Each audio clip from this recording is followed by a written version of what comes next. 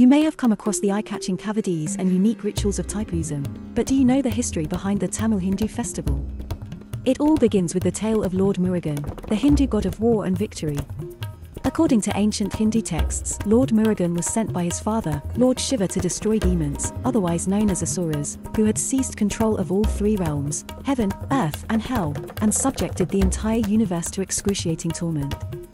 Armed with the veil, a divine spear gifted to him by his mother goddess Parvati, Lord Murugan emerged victorious, marking the triumph of good over evil.